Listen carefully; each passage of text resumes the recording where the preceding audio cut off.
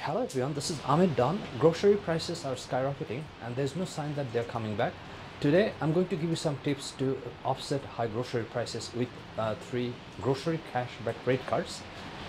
Stay until the end of the video because I'm going to give you a special bonus tip, and although these credit cards will not offset your grocery prices directly, but they will offset your prices by giving you grocery cash back indirectly.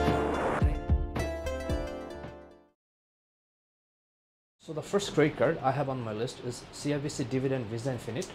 This card gives you 4% grocery cashback return, and annual fees $120. And this is the only card in this category that lets you redeem grocery cashback or cashback anytime as long as you reach $25. If you do not do that, then it's going to give you annual cashback automatically.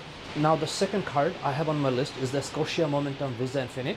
This is also 4% grocery return as cashback, and this one doesn't have anytime withdrawal of cashback, so you're going to get once a year cashback return, and the annual fee is $120.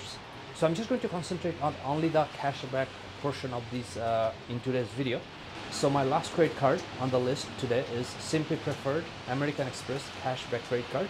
So this has 4% cashback return on groceries, and this is the only credit card in Canada that gives you 2% cashback on anything else. So this is very unique.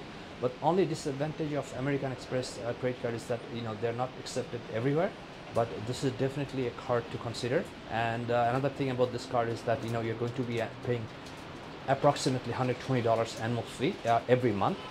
So you're going to pay like $10 or so every month. Now, time for the bonus tip.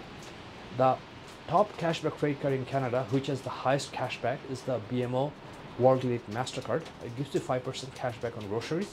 But the problem with this card is that there is a limit of $500 per month you can spend on grocery to get 5% return. That's why this is not on my top 3 credit card for grocery cashback returns. But except that, this is a very good card. So that was my bonus tip.